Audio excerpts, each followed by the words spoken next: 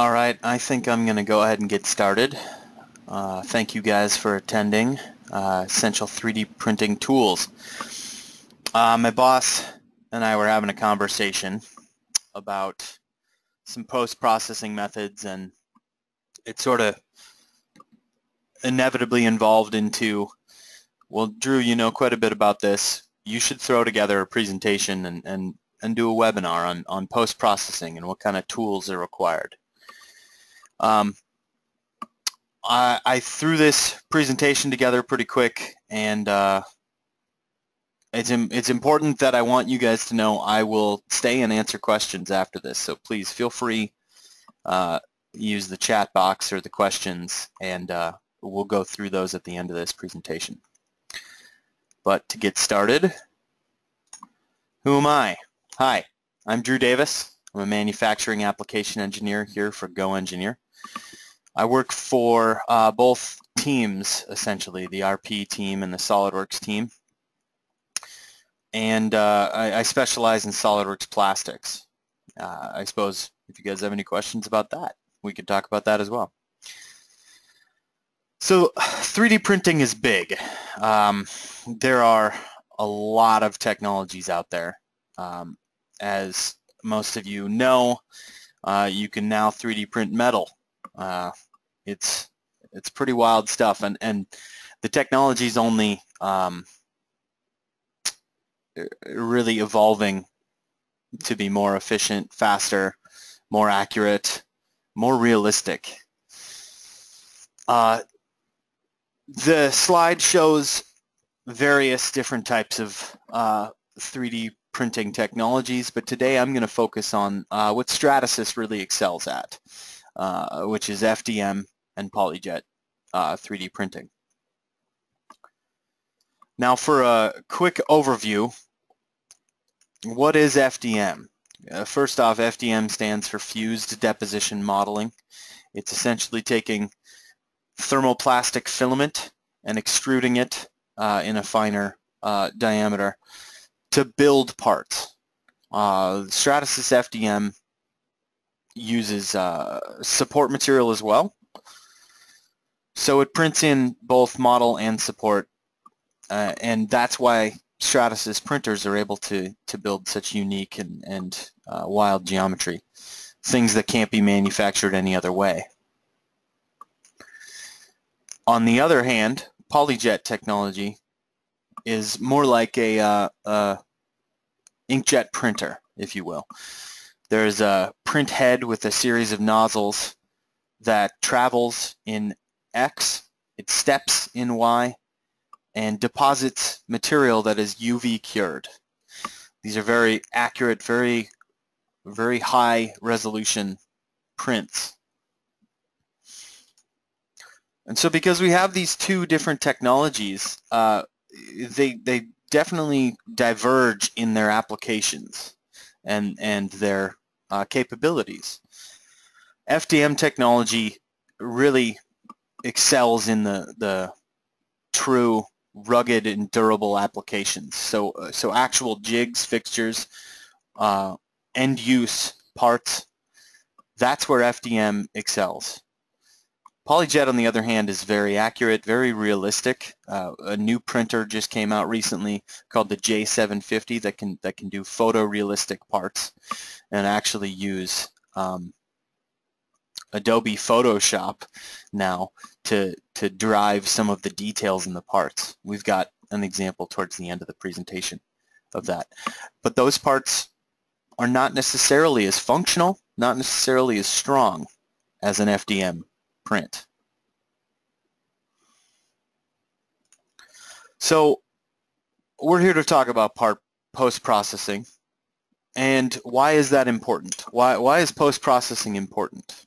Well, it's not always the case that you get the perfect part right off the printer. Sometimes you need to finesse it a little bit. Sometimes it requires sanding or painting. Sometimes it needs to be a marketing piece or something to that effect, and so the resolution or it needs to have a real appearance, and it doesn't necessarily come off the printer that way. Good news is we can paint, we can plate, we can do a lot of things to our 3D printed parts to make them better, make them what we need them to be. But first, it starts on the printer. There are things we can do to get good aesthetics, good functionality, or optimize the mechanical properties.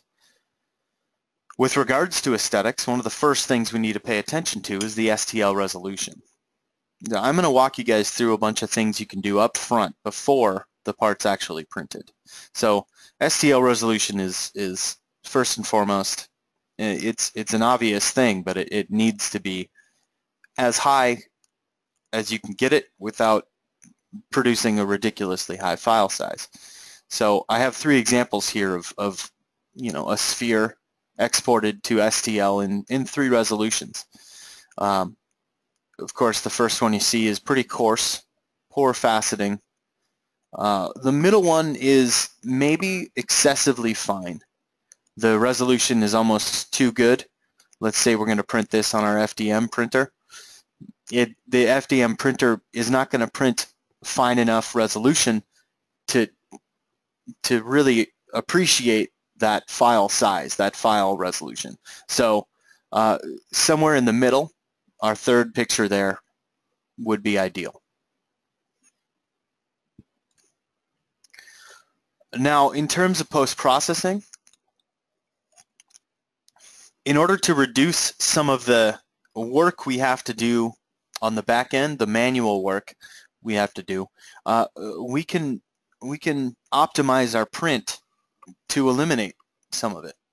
Layer height is the first and foremost best way to reduce post-processing. You can see on the little boat model over here, this is a huge difference just because of the layer resolution.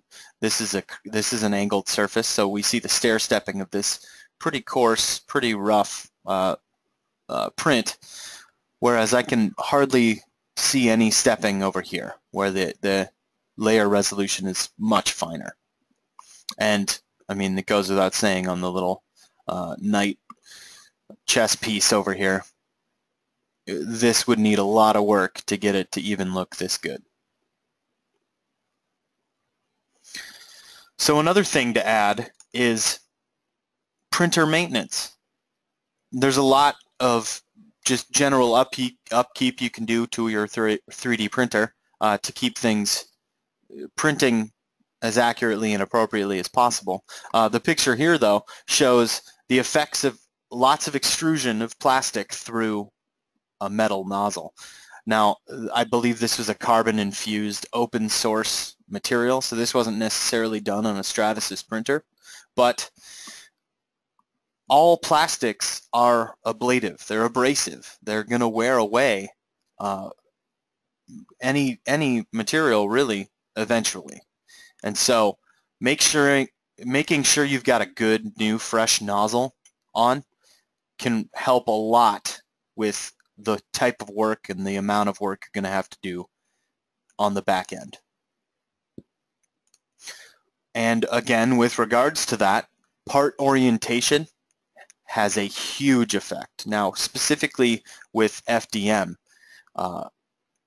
building something like this yoke with this large sweeping curve, and there's another curve in this direction. If I build that in the wrong orientation, I'm going to have quite a bit of work to do. But if I can optimize the print, then I can take a lot of work away on the back end. I actually have examples of that part printed. So here it is laying flat, and you can see the stair stepping. Not ideal. The next print was stood up. Might be the best orientation for this part, especially considering this arc right here. And then finally printed flat, sort of in that orientation. Standing up with this as the top surface. You know, we get the benefit of the contour lines on this this arc here, but we see some stair stepping in this orientation right here. So orientation has a huge effect. Now, what are the issues that we're going to be fixing? What are the issues we're going to run into and need to fix in our post-processing? One of the first and foremost, particularly with FDM, is stair stepping. If you guys are familiar with FDM, you understand already. What we're taking is our file and we're splitting it up in the resolution that we're printing our models in. And so with arcs like this, that resolution can really break those arcs up into segregated layers. Again, changing the layer resolution has a substantial effect on this stair stepping, but sometimes it's unavoidable.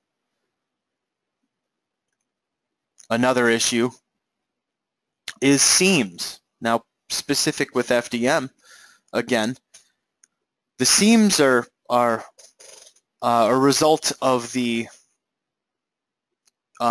start and stop of the toolpath on each layer.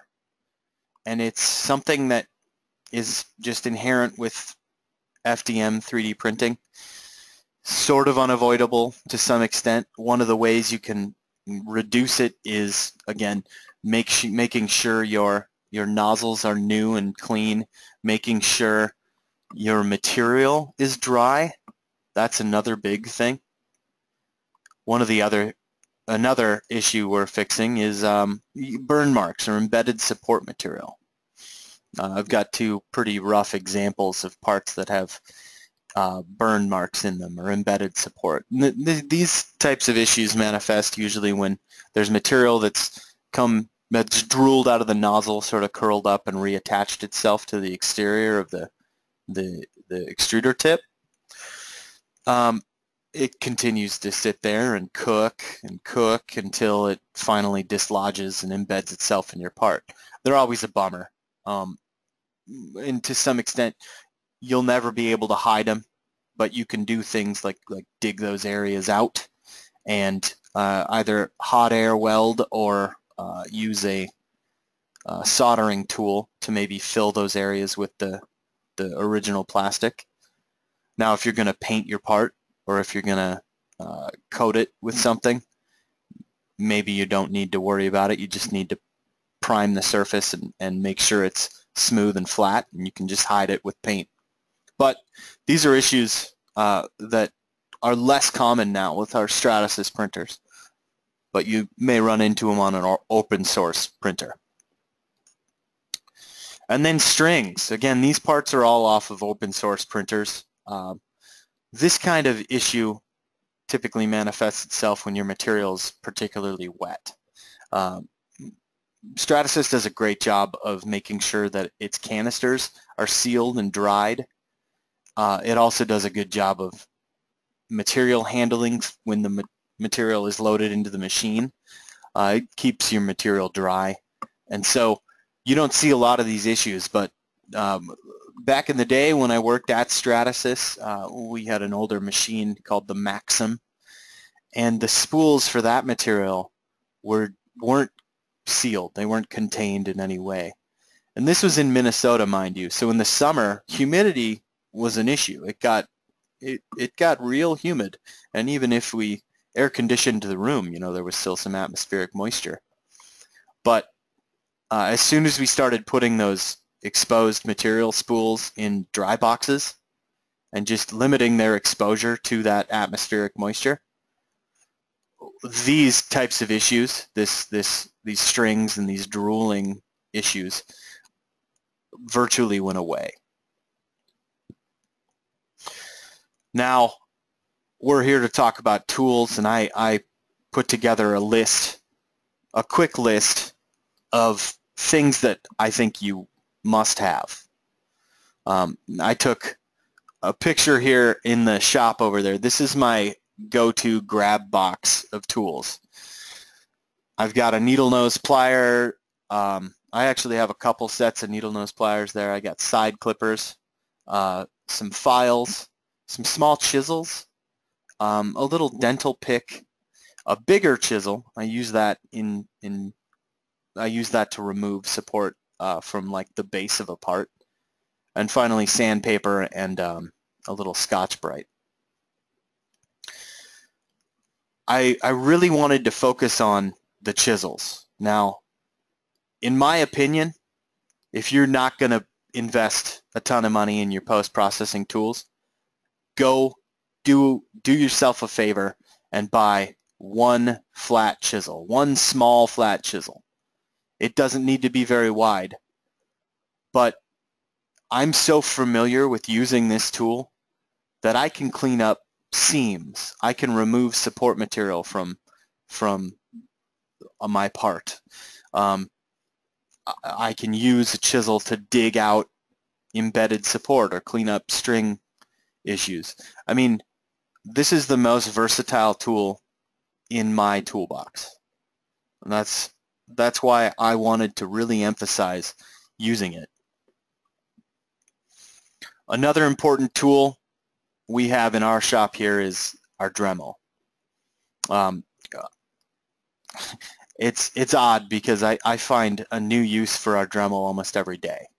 Now, I'm not trying to use it to really grind down, seams or any kind of odd issues. I'm not using it to polish my entire part.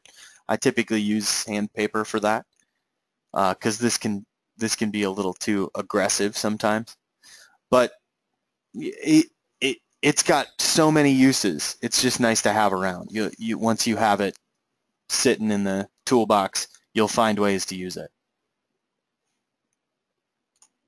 And finally, painting equipment. Now, in this picture, you can see that XTC 3D product. They came out with that product, and really it's kind of become the gold standard for sealing prints. In my opinion, it does a really great job of getting you an injection mold quality part off of your FDM printer, but in some instances it's a little too aggressive. So I like to keep acetone around, and I also like to keep a horsehair paintbrush in a couple sizes. It's important you not try and use a nylon paintbrush or any other foam paintbrush with your acetone. You'll find out the hard way if you do. Those paintbrushes will tend to melt and dissolve and fall apart. So the horsehair paintbrush is why it's really important. And if you get a good quality one, that can it can clean up some of your parts pretty well. Notice I don't really do any vapor smoothing. Stratasys actually has a product called the smoothing station that does an amazing job. I don't recommend you guys go get a paint can with some acetone in the bottom or any other sort of situation like that. I've heard of those exploding. Painting is a great way. Painting acetone on is a quick and easy way to get that to get a good surface finish done. I usually do that process, paint my parts before paint my parts with acetone before I paint with actual paint, or before I prime my parts with any kind of spray paint or anything. So, what are some of the outcomes you can get for post-processing? Let's go into that. Obviously, I already started talking about this, smoothing parts.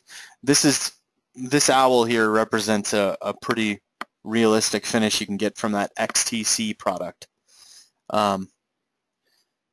It's high gloss. It's put on there pretty thick, and so it builds up pretty thick. If that's a little too thick, or you need resolution, or you need to maintain your accuracy, that may not be the product for you. It may benefit you more to lightly paint with acetone to seal the part, or even just use a plastic primer or even a modeling putty and fill some of those voids, then paint.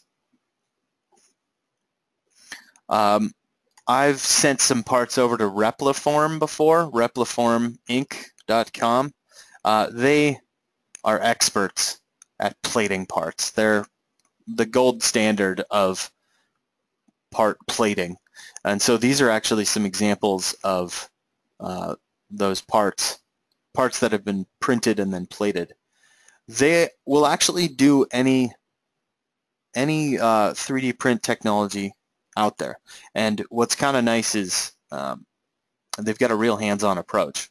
You know, I was afraid I was just going to send a quote and the computer was going to spit something back. But no, I actually got on the phone and spoke with somebody, which was nice. They kind of walked me through their process and walked me through what I needed to send them. The nice thing about Repliform is that they don't require you to do any of your own post-processing. You're going to need to clean up seams and whatnot, but you don't need to seal your own part. They're going to do all of that process in their facility where they most likely own a vapor smoothing station. But the outcome of the plated part is actually you get the benefit of increased mechanical properties, increased part strength from the plating buildup. It's pretty good. And I mentioned PolyJet, clear PolyJet parts. The process to get here is very simple.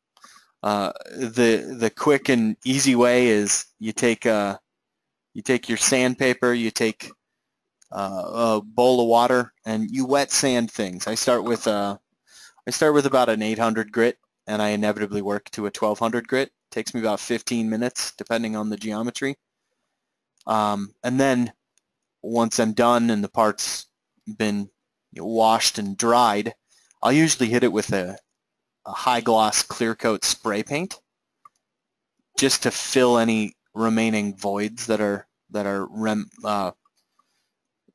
still there from the sanding process. And what's left is really high finish, high gloss, and depending on the material, clear 3D prints off of your PolyJet printer. I use this picture because this is the new go-to sample for our new J750 3D printer. You're seeing a bunch of different colors, a bunch of different materials there. Our J750 can actually mix up to 6 materials at the same time. So it can do realistic high gloss parts. It can do wood grain finish parts. And they're truly end use realistic parts. It's amazing. Okay, it's questions time. Feel free to hop into the chat window and ask some questions.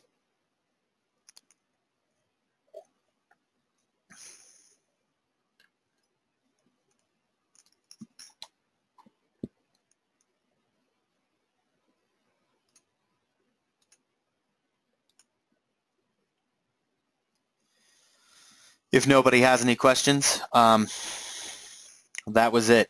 It was pretty quick, but feel free, take down my email address and email me later. Okay, here we go. We got some questions coming in. How thin can I make my layers?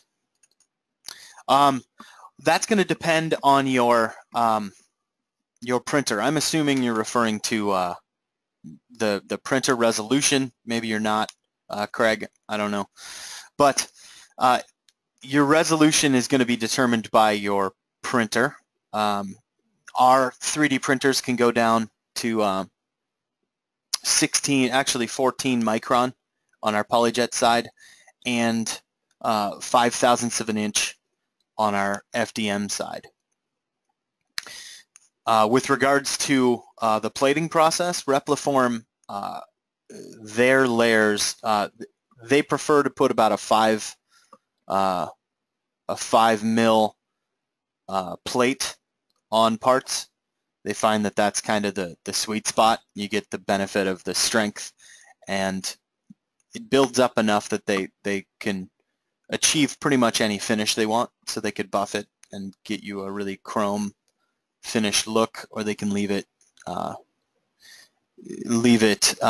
sort of raw, a little matte finish. Their site, repliforminc.com, has a really good description of the different resolutions or different surface finishes you can get. Okay, Joshua asks, what's the best way to place threads in a 3D printed part? Josh, that's a great question.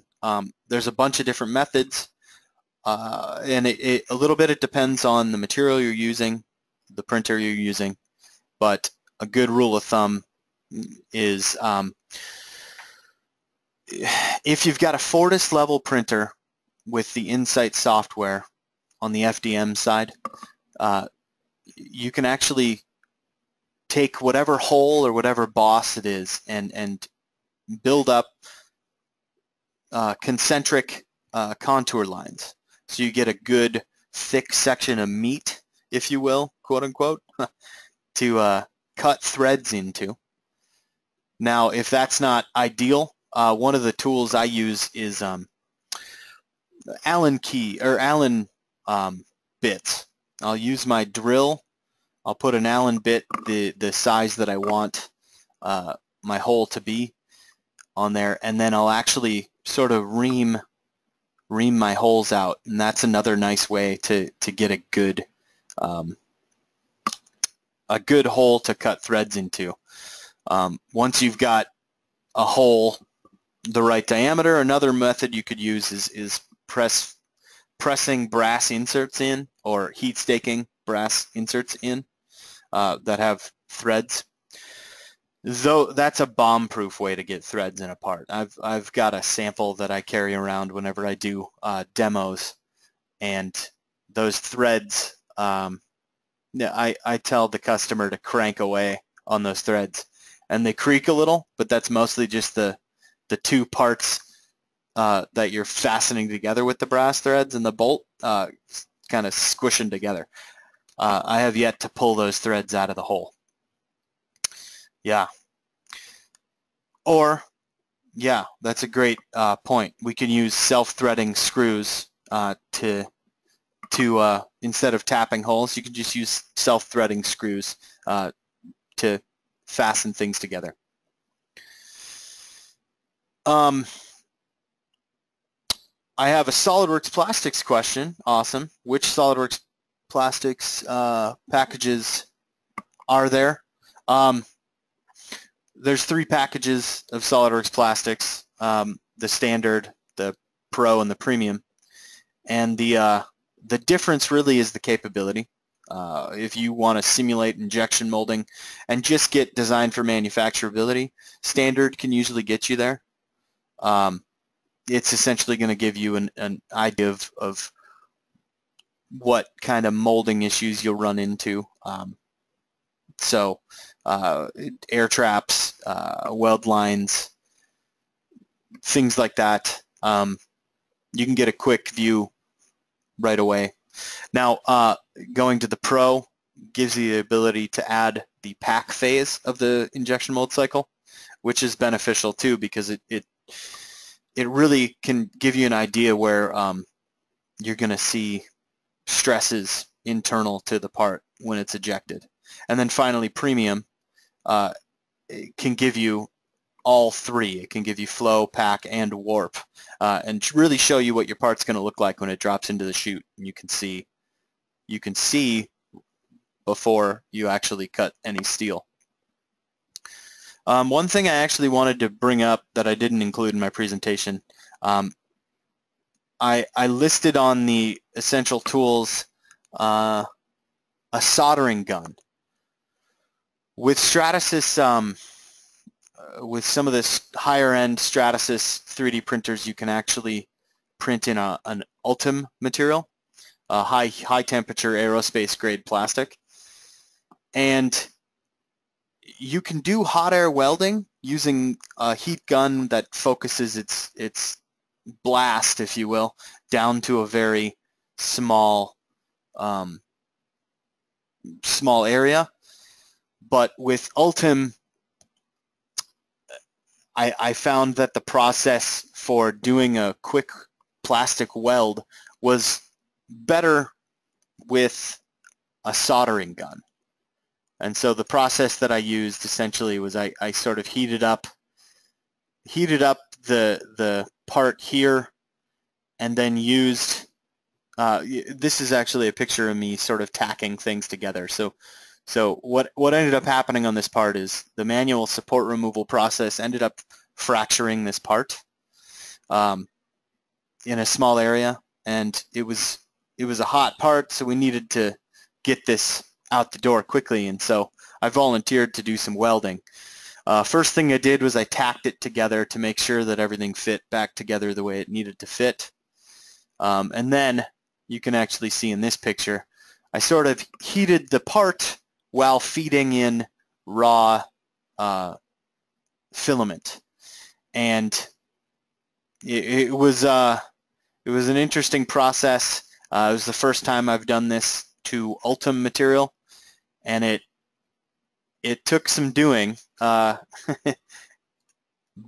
we ended up with a pretty good end result. What you see here a little bit is some degradation of the plastic, and this is after sanding. The important surface was this internal surface, so we had to keep that smooth. The backside, not so pretty, but mechanically, I'd stand by this. These welds are substantial. They're going to hold. It's a good weld. So I have another question actually about the J750 workflow. With the J750, the new release of the printer, they actually released new software as well, and the software is awesome. It actually is a lot more user friendly. It's got a nice, looks like a nice streamlined interface, and the way that it works, you can use the old method from the Connex 3 where you can assign colors and materials to shells or bodies of your part, of your STL, or you can actually use a texture process where you import the actual physical model and then wrap it with a texture or essentially a JPEG image. And the PolyJet Studio does a great job of wrapping those two files together and making things look pretty realistic, pretty amazing. One example I've got here, I pulled this off the internet obviously, but it's a wood grain finish it's not hydro dipped or hydro painted. That's actually been designed and printed on the part. That was done by exporting the wood grain image as a separate file and applying it within PolyJet Studio.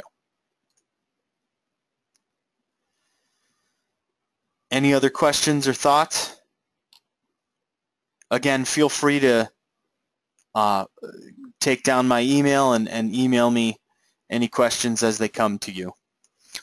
Thank you very much for the attendance. I appreciate your attention. You guys have a great day.